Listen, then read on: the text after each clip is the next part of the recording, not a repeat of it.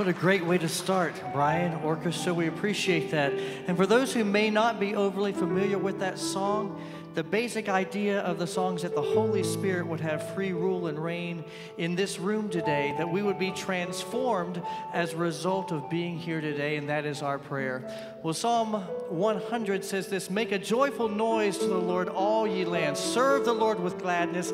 Come before his presence with singing." That's what we're going to do this morning. I'd like to invite you all to stand this morning as we're going to lift our voices, sing our praises to the King of Kings, to the Lord of the Lords, the one who is worthy of all of our praise.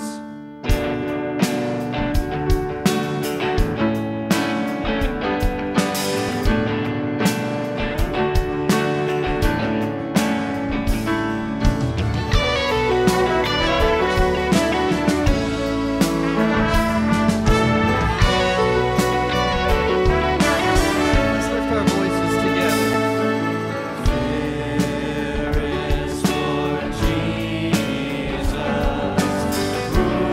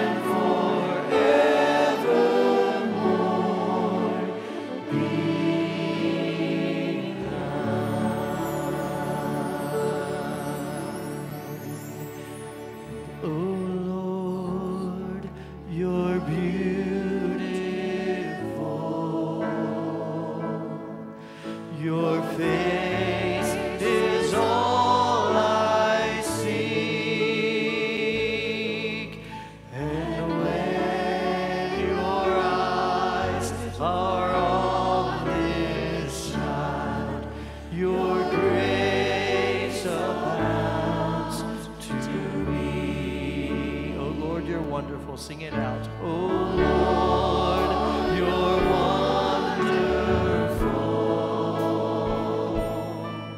Your touch is all I need.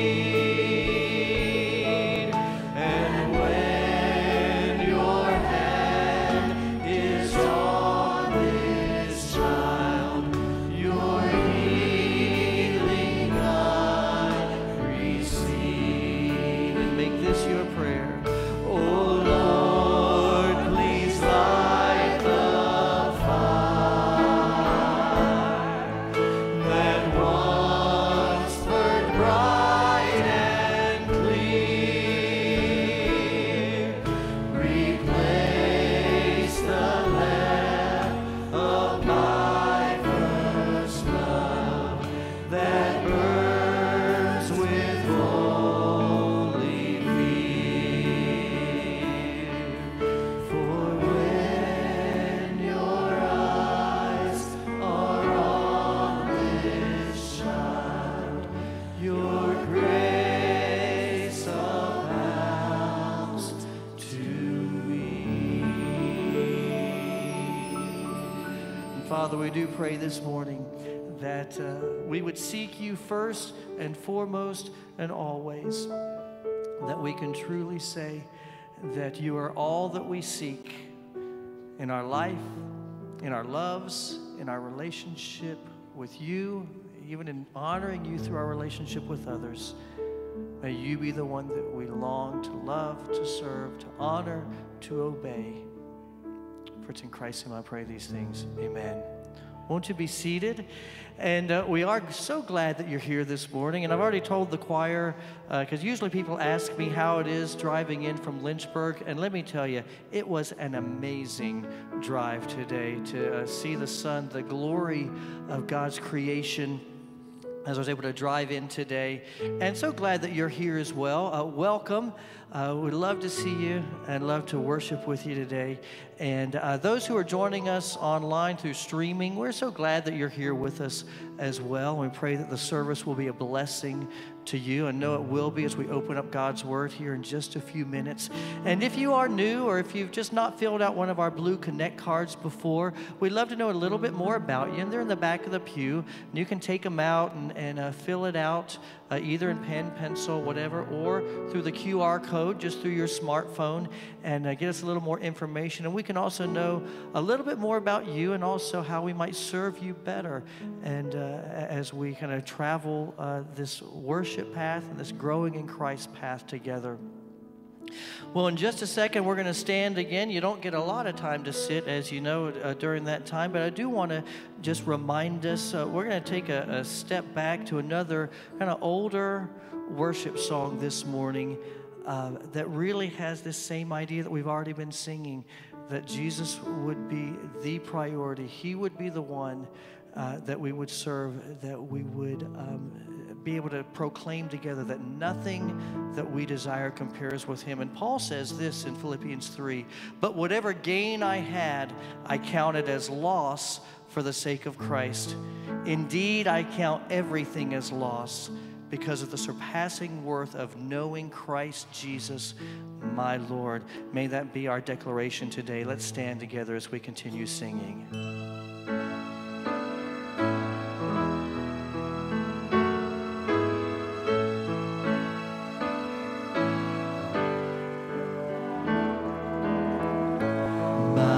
Jesus, my Savior, Lord, there is none like you. All of my days I want to praise the wonders of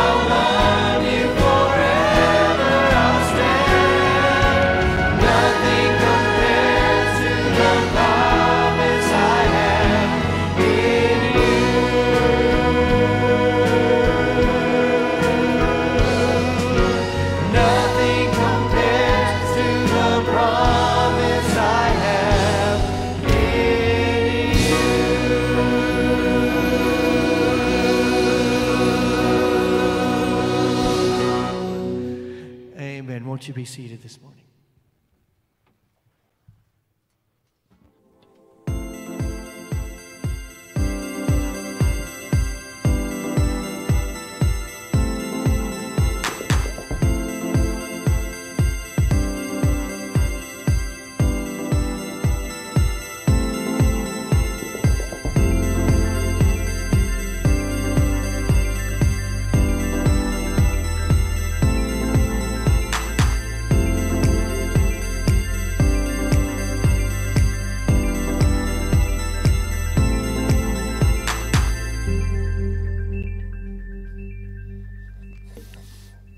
Well, amen. Nothing compares to the promise that I have in you. And all of God's people said to that, amen.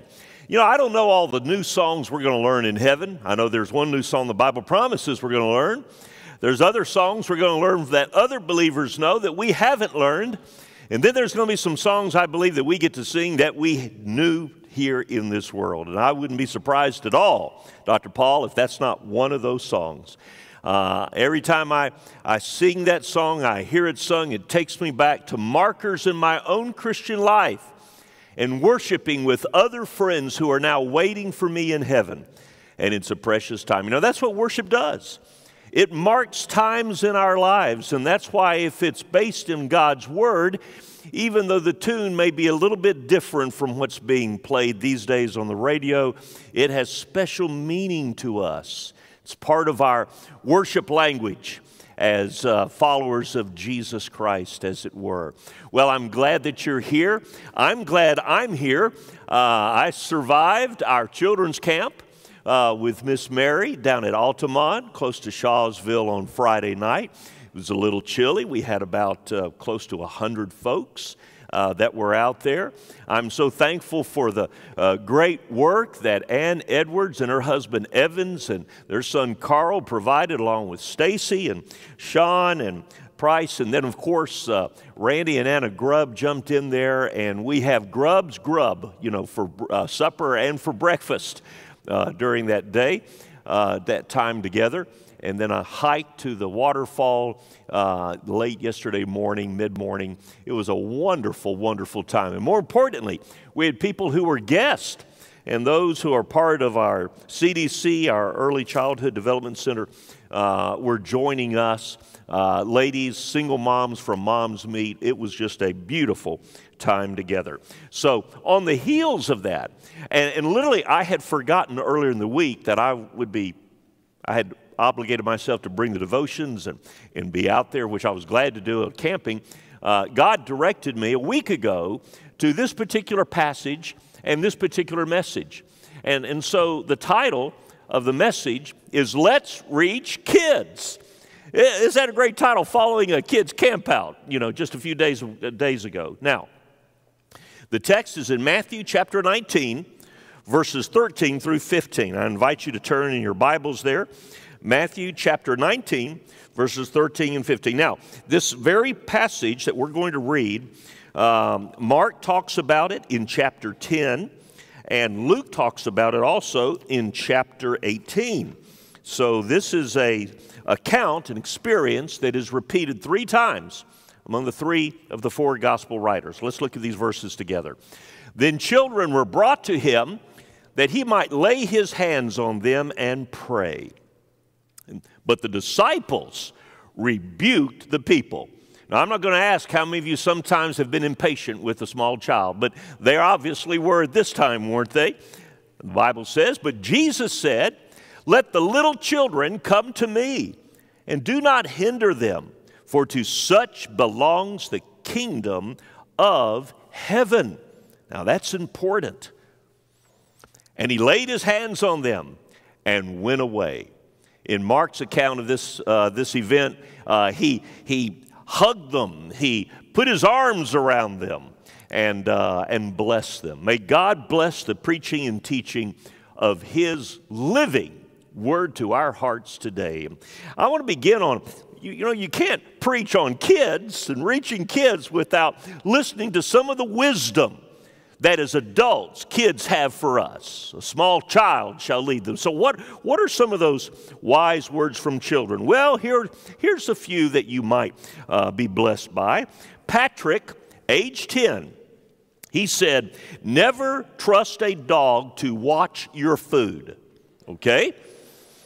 Hannah, age 9, said, when your dad is mad and asks you, do I look stupid, do not answer him. All right?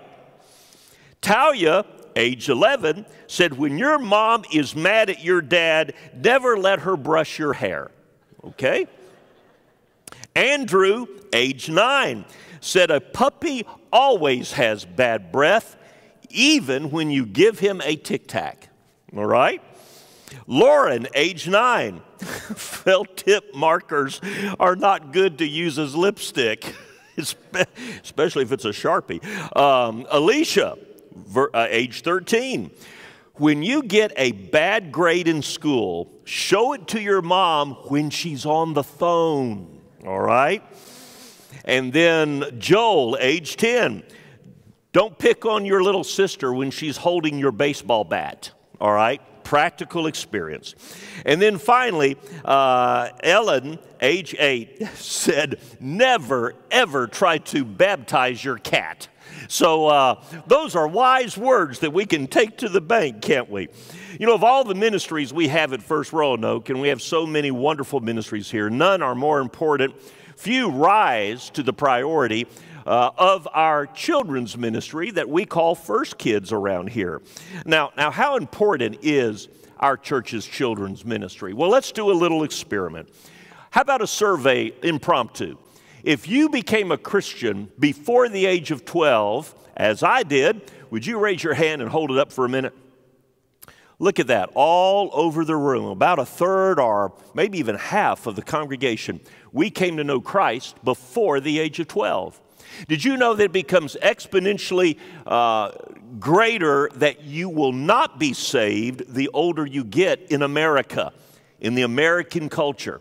In fact, a person who is age 50, I read some time back, that is like a 50 to 60,000 chance to 1 that person will ever be saved here in America. So it is important for us to reach kids with the gospel. Now, what about the background of our text? What's happening here in the story? Well, just before Jesus has this encounter with the parents and their children, you have taking place confrontation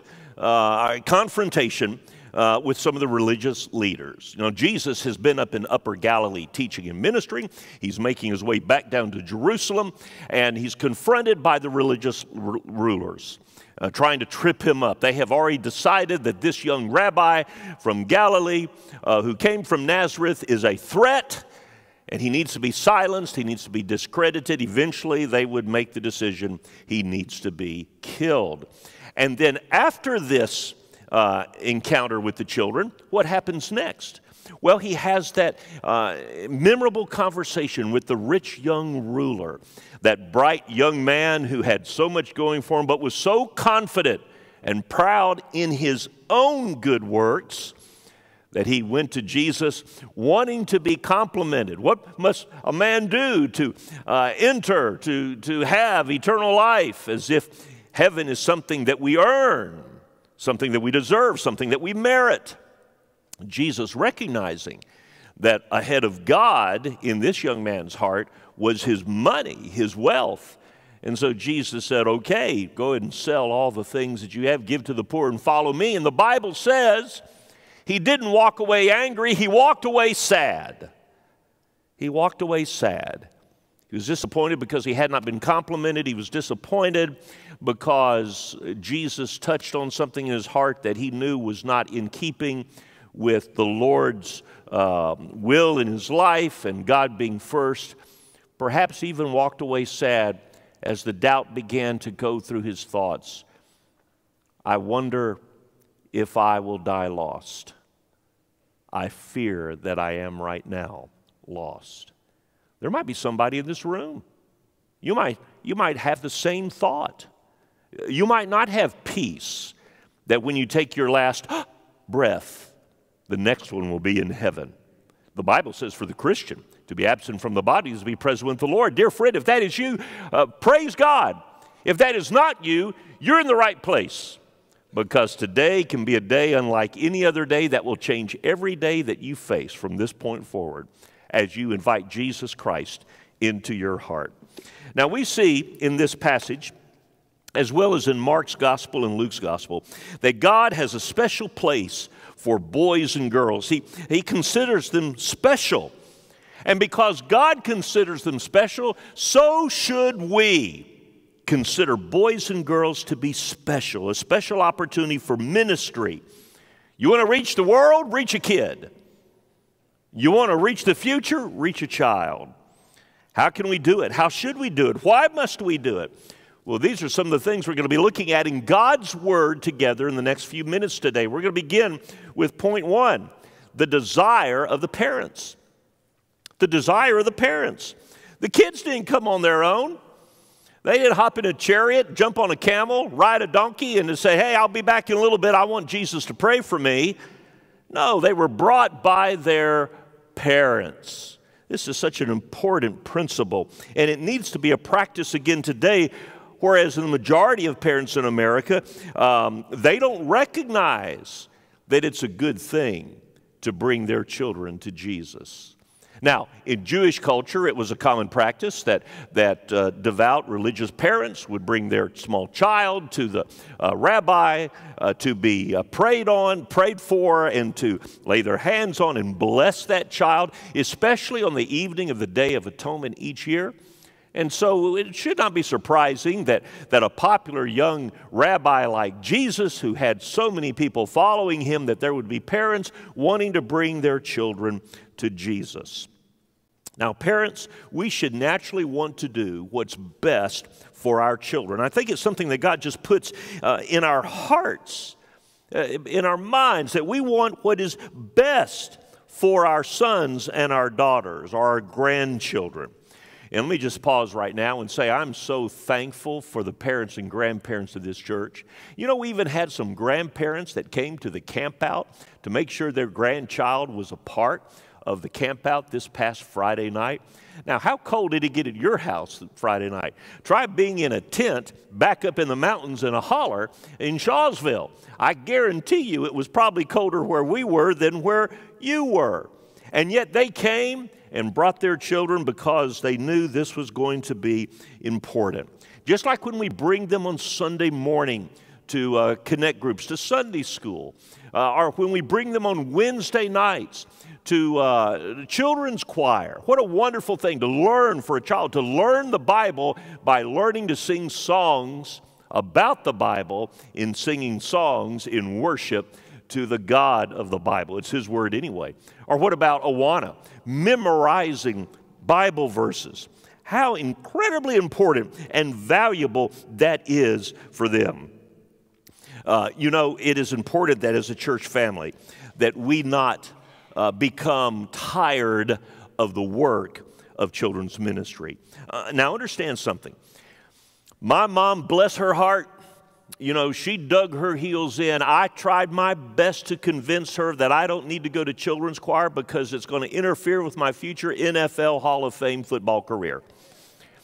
But she dug her heels in, and she would not be moved. Didn't matter if I got mad. Didn't matter if I cried. It didn't matter if I complained. In fact, there was a young mom, and she was there. Her dad was not able to be there, so she came. Boy, you talk about a brave mom bringing her kids to a camp out on her own. Moms, how many of you would have taken your kids camping without dad being there? And anyway, her little girl began to become a little bit unhappy. She wanted to do something that wasn't good. She thought playing close to the fire would be cool. You know, the camp out, the campfire. And so Mama said, we're not going to do that. And so the little girl kept pushing, and she held her by the hand, and the little girl wanted to continue on. And she said, now are we going to need to cry about this first? And what was she saying? If you're going to cry, go ahead and get it over with. I'm not going to change my mind. Go ahead and get it done, and then we'll just move on. You know, too many parents are afraid to let their kids cry. Too many parents are afraid, I fear, to have their kids mad at them. You know, one of the things that my parents never did ask me, do you want to go to church today? That never was a question that was asked in my childhood.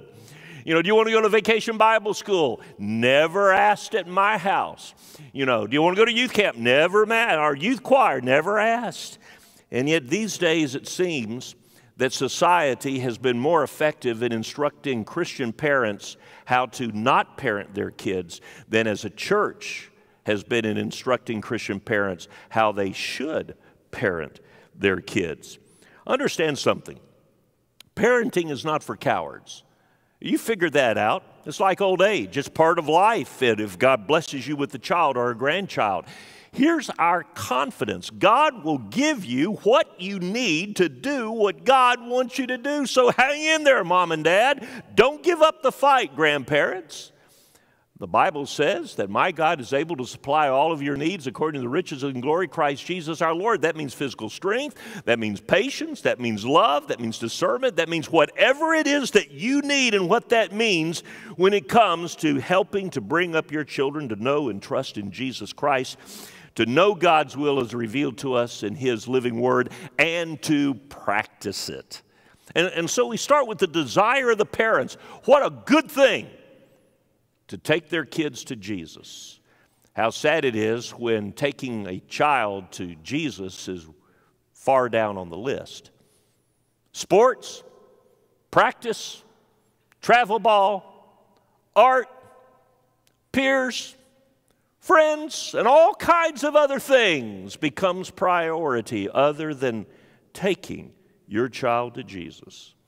I want to tell you something, my friend. In any way, in every way that you can introduce your son, your daughter, your grandson, your granddaughter to Jesus Christ, you as a Christian are obligated to do it. It's not just a duty. It is a delight. It is an opportunity. And it is something that has reward that goes far beyond this present life. Well, let's read on and look at our text. Point number 2. The mistake of the disciples. The mistake of the disciples.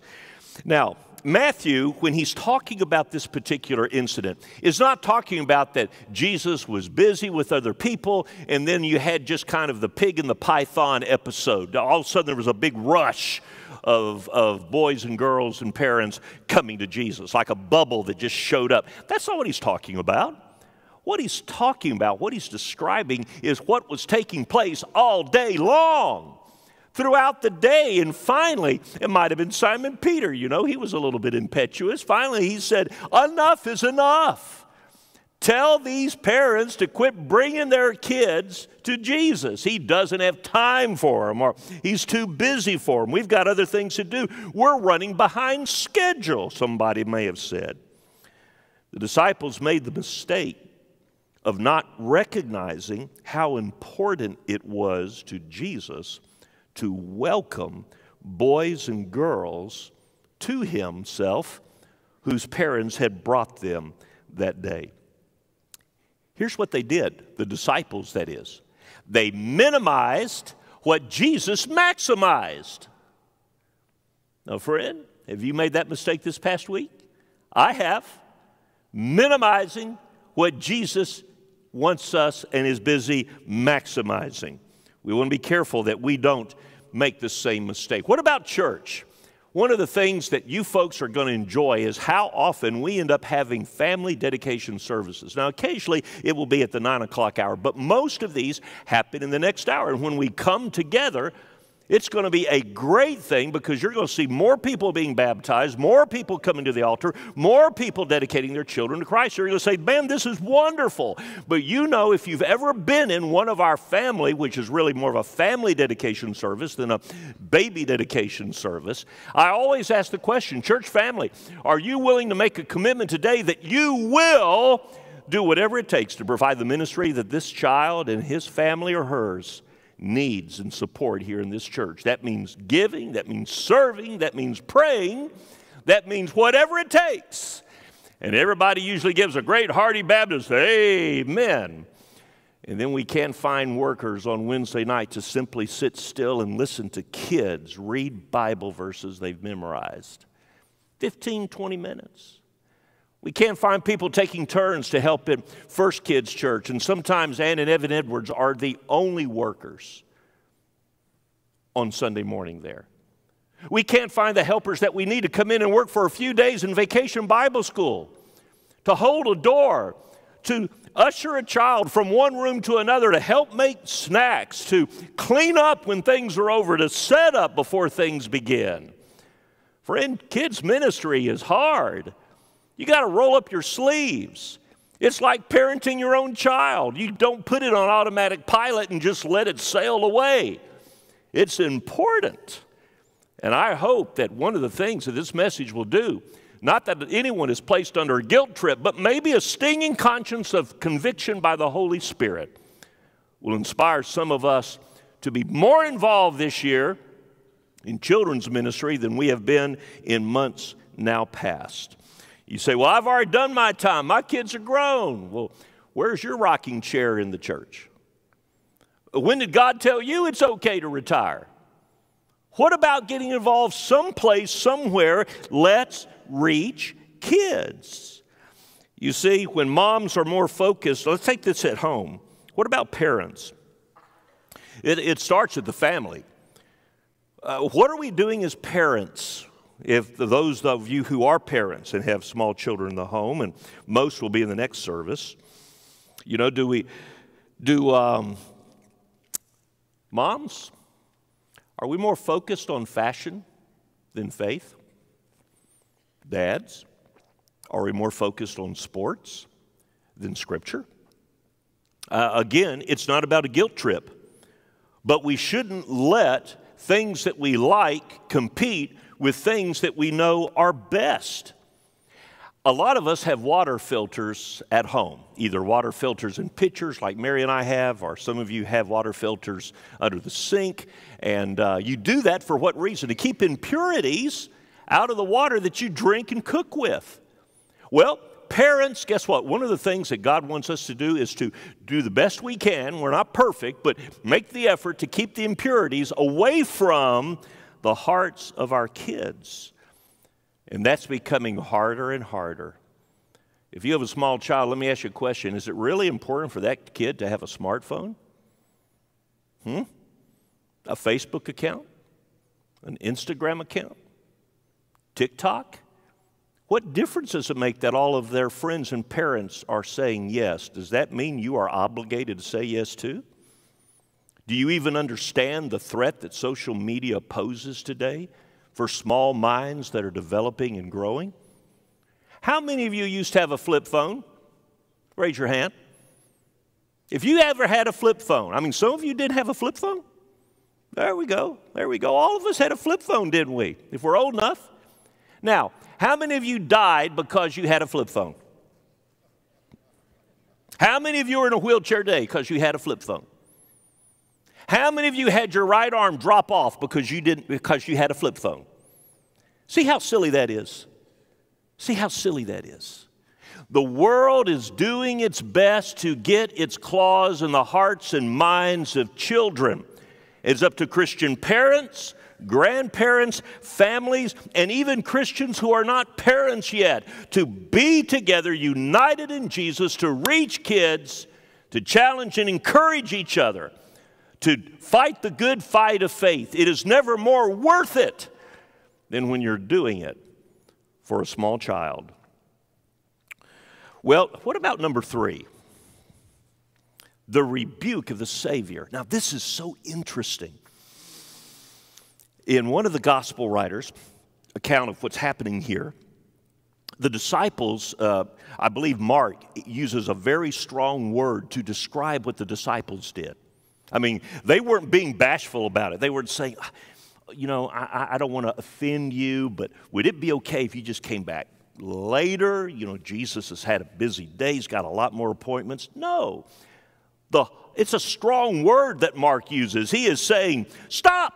The disciples are just being bold and brash and authoritative. They're Barney Fife on steroids. That's what they are. Some of you who like Andy Griffith, you know what I'm talking about.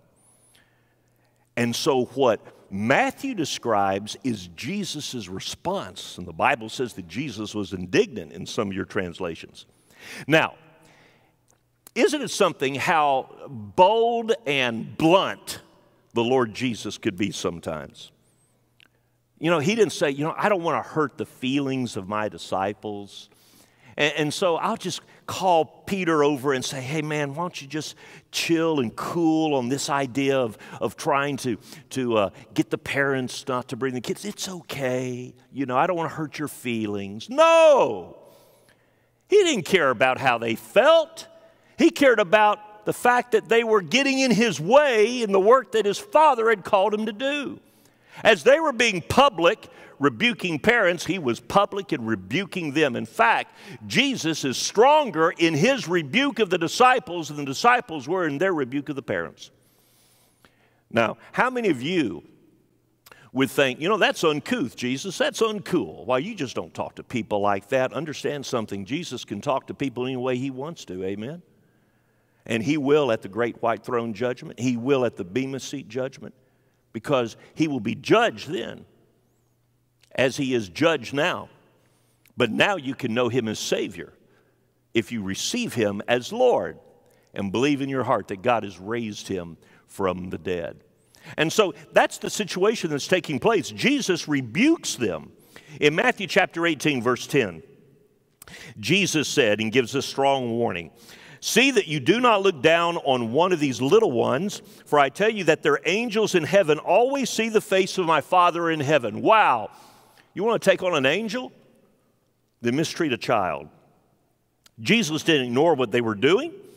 He made it very clear that what they were doing was wrong. Charles Haddon Spurgeon, a wonderful British pastor yesteryear, Bible scholar and preacher, he writes this: youth are susceptible to evil doctrine. Whether we teach young Christians truth or not, the devil will be sure to teach them error. They will hear it somehow, even if they are watched by the most careful guardians. The only way to keep chaff out of a child's little measure is to fill it to the brim with good wheat. Oh, may the Spirit of God help us to do this. The more the young are taught, the better truth will keep them from being misled. In other words, you want to bless a child, then teach them the Bible. Refer to them the Bible. When your teenager wants to do something that's out of bounds, you don't have to just say no because I said so. Ask them, what does the Bible say about it? And then if you don't know, then you need to sneak off and look it up yourself.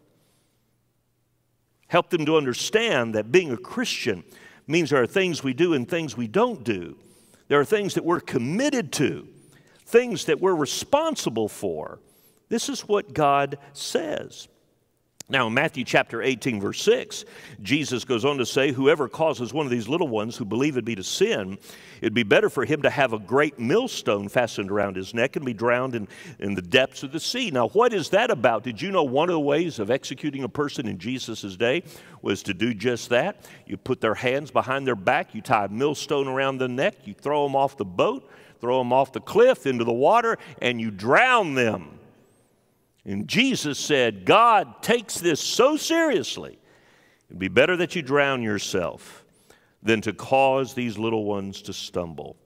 Now, here's a great question for all of us as Christians who have influence with children, whether we're parents or not. How important is my faith in the eyes of children? You can put your child's name in there, regardless of how old they are. In fact, the older they are, the more able they are to see how important your faith is. Or, here's a better question maybe for some of us, does my child even know that my faith is important to me? Do you ever talk about that? About something God shows you in your prayer time, in your devotion time?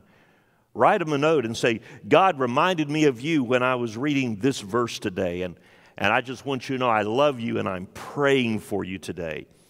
Jesus is not teaching us that we should make children the center of the universe. That's not what this is about.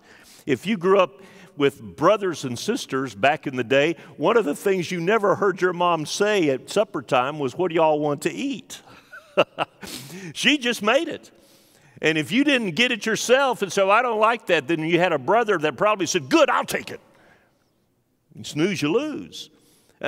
Children should not be made the center of the universe, but they should be made to be special in our eyes as God makes them and sees them special in His eyes.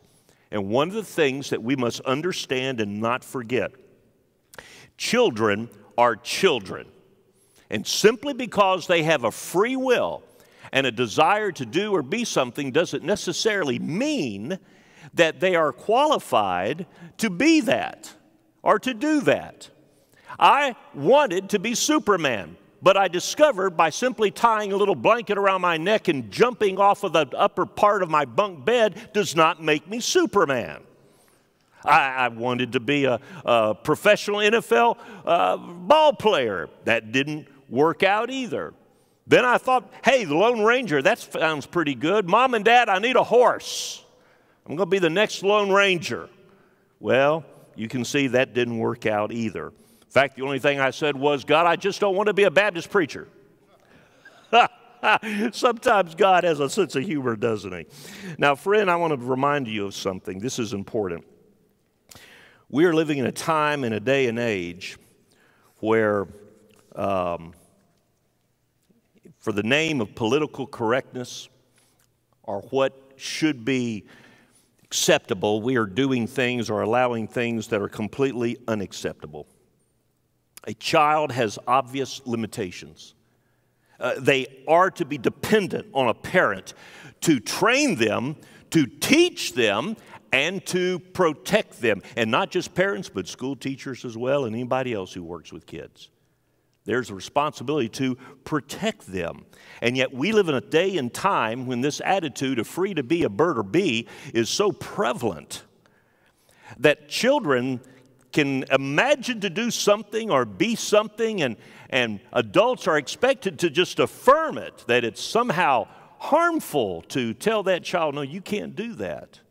You shouldn't be that. That's not what God wants. Dear friends, let us be very clear when it comes to teaching our children. There are only two kinds of people, men and women. Only two kinds of people. And you cannot change the DNA of God's design for a man or for a woman, a boy or for a girl. Only women can have babies, by the way. That shouldn't be a newsflash, but is for some people. In the words of a high school student, Megan Simpkins, this past week, who I believe she said it very well, why are we, speaking of our society, affirming the mental confusion of boys and girls, of boys and men, rather, by allowing mentally confused men to use women's spaces? Whatever you do, simply because you call it art or you feel like it, doesn't make it right. Nor does it mean that others should just allow you and encourage you and celebrate you and affirm you to do it. Now, someone said the question isn't why not let drag queens read books to children. The question is, why do they want to? It's important in times like these that we not waver and become afraid to stand on that which God has clearly said, that He made them male and female. That God is right. Let the rest of the world and all others be proven to be liars, but God is true. Is God the author of confusion? That should be an easy question. The answer is no. Is the devil the father of lies and deceit? The answer is yes. That's why as Christians, whether you're a parent or an educator, and I grew up in the home of two educators, college and elementary school, both public, college and elementary school, that we need to base our instructions, our moral perspective, how we practice, what we say, based on the truth of God's Word, and not be afraid of being criticized. How in the world can we expect any reward for our faith as Christians if we're afraid more so of offending the world rather than offending a holy and righteous God? In addition to not hindering children, we need to guard against not helping them. It's not just a matter of not doing the wrong thing, it's the importance of doing the right thing. It's okay if you have to tell your child, we're not going to do that because we're a Christian family. And when you grow up and go on your way, then you can choose to do that if you want to. But that doesn't happen here. We're going to go to church. We're not going to do this or we're going to do that because that's what it means. I'm not talking about legalism. I'm talking about the motivation of a gracious heart that is thankful for the amazing grace by which God has saved us. This is important.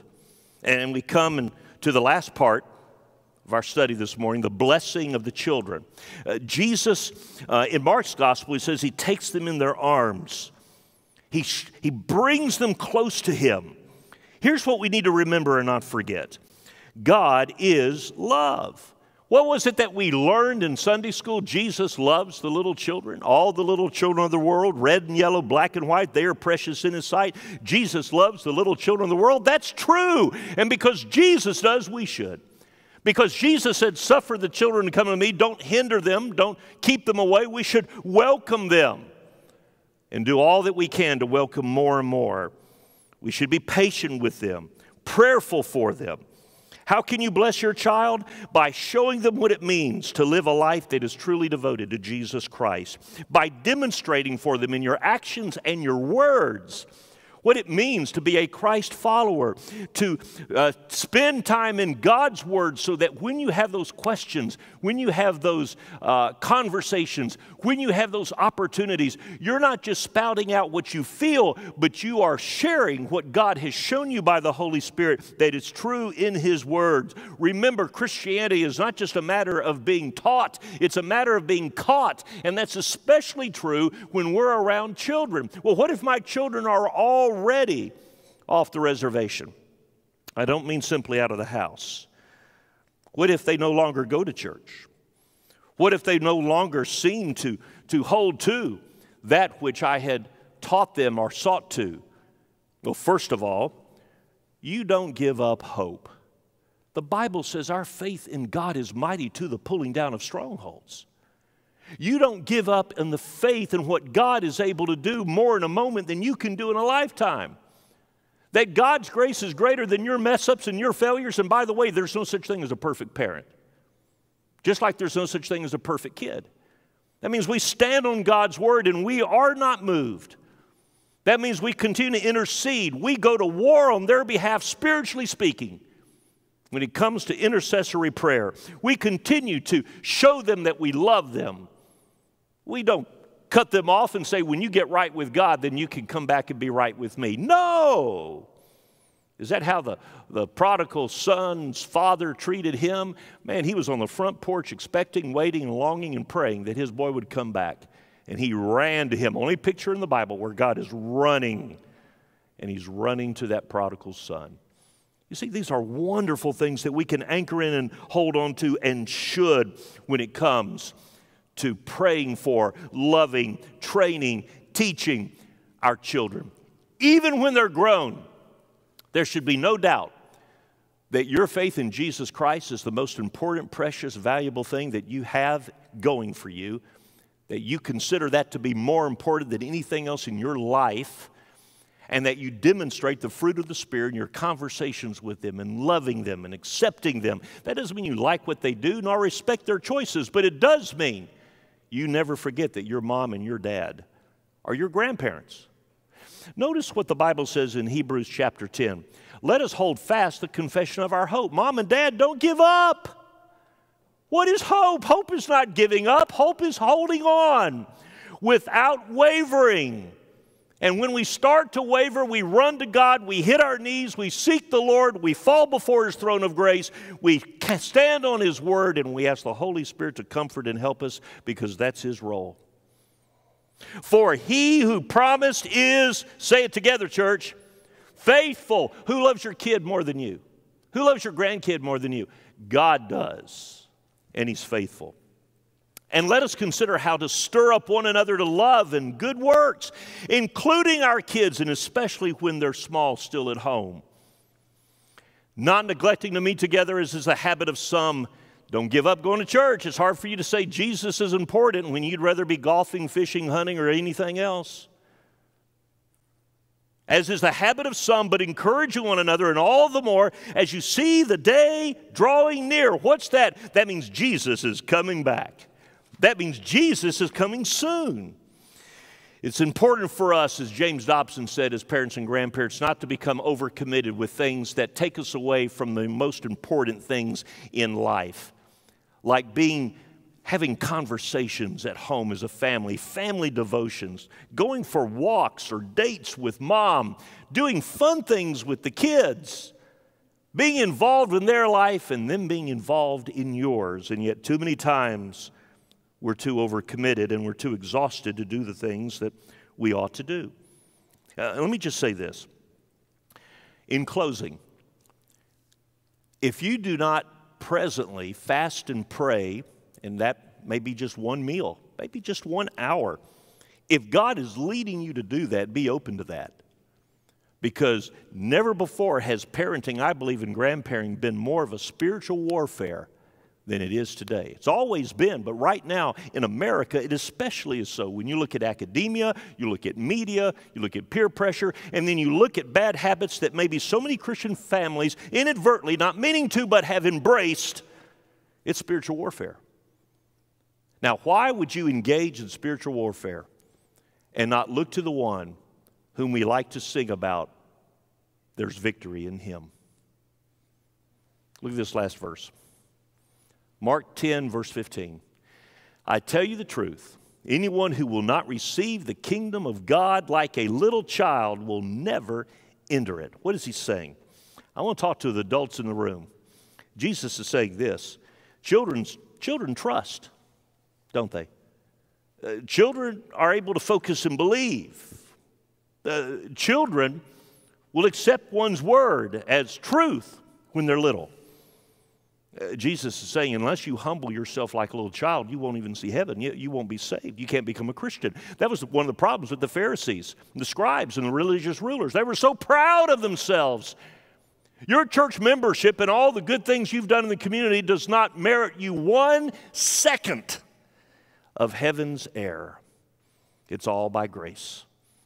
And so have you ever become as a little child where you admitted, God, I cannot save myself. I do not deserve heaven, but I believe that you love me. Jesus, I believe you died for me on the cross, and I believe you rose again from the dead. I believe you are God, the very Son of God, the living God, the triune God, and I believe that you will forgive me of all of my sins, casting them as far as from me and you as east is from the west, never to remember them anymore. Will you do that if I trust you and ask you to come into my heart? Lord, I'm doing that right now. Is there anyone here that wants to do that this morning? You may not have planned on it, but hey, you're in the right place to make a life-changing decision. And you will find it easier to respond to others with love and forgiveness and kindness and patience, whether they're in your family or not, once you become a follower of Jesus Christ. Doesn't mean you'll be perfect, doesn't mean you'll be sinless, but you will sin less because now you have a relationship with your Creator. And the doubts and the questions that either are a big deal now, God will either answer, or He will give you the peace to trust Him with the answer when He's ready to let you know about it. What about it today? Is there anyone who wants to become a Christian? Anyone who says, I'm ready to be like a little child, to humble myself and be saved? Now is the time. This is the place. Would you stand with me, please, as we pray?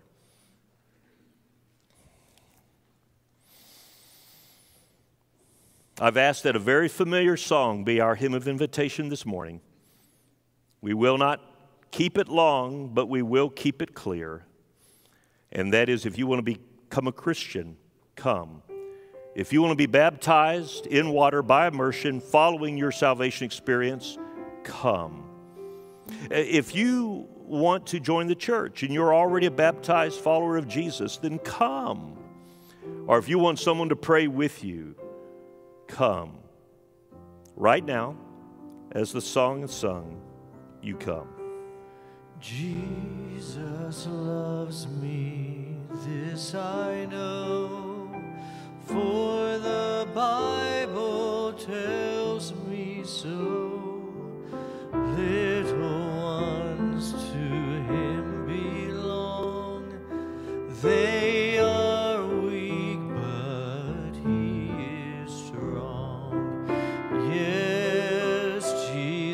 Jesus loves me. Yes, Jesus loves me. Yes, Jesus loves me. The Bible tells me so. Let's sing that with Paul right now. Let's sing it with him. Jesus loves me, this I know, for the Bible tells me so. Little ones to him belong.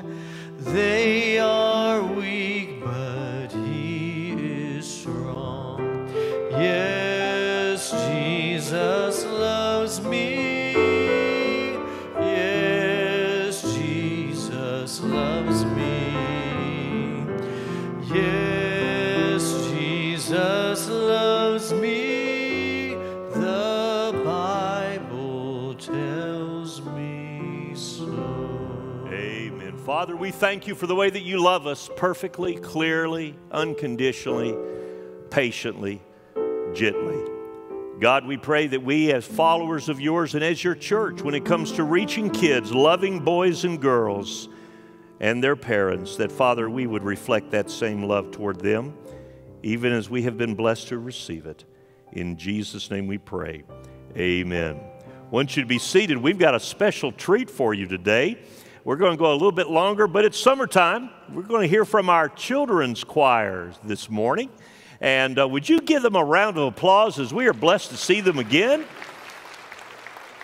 Tell you who we also need to be applauding is Michelle and all of those wonderful ladies that help us with children's choir. Will you say thank you to our children's workers this morning? Amen. And if you didn't clap, we just signed you up. We're taking pictures of the room, okay? So you'll be enlisted. Seriously, about being enlisted, when we're dismissed a few moments from now, and Michael will remind us too, over in the crossing at the Connecting Center, just out these doors, we are needing and we have opportunities for you to sign up and help us in Vacation Bible School. Did you know that the more workers we have, the more kids we have? It's just one of the things that God does for children's ministry here. So if you can only serve a day or all 5 days, if you can serve a few hours or the entire full day, I hope you'll stop and register with some of our workers for VBS. Let them know that you're going to help us reach kids this year. Now let's enjoy their music.